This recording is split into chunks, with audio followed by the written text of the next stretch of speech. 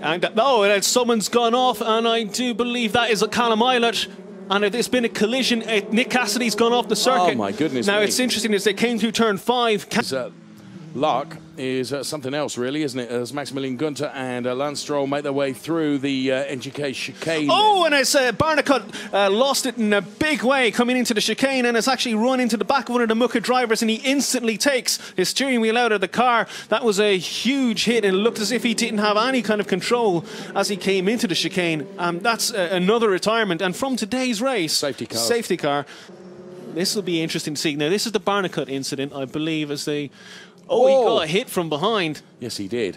But that wasn't Newey. I think that might have been Newey.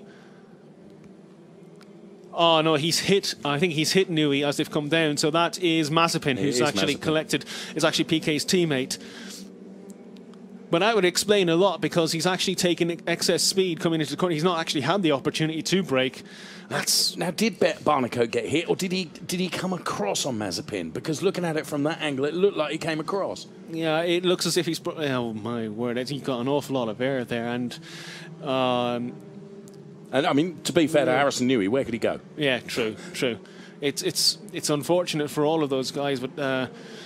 You don't really want to see incidents like that in the first race. It's silly little mistakes like that. Well, it's the second race, but the first lap, and you're absolutely right. When the first race today was utterly. And yeah, it was Cassidy and Eilert got together. Well, to be fair, Cassidy was pushing Eilert onto the grass, wasn't he? Yeah, absolutely. And Eilert's not going to be too pleased with that, I don't think. Cassidy, as a result, has dropped out of the race, and I just wonder if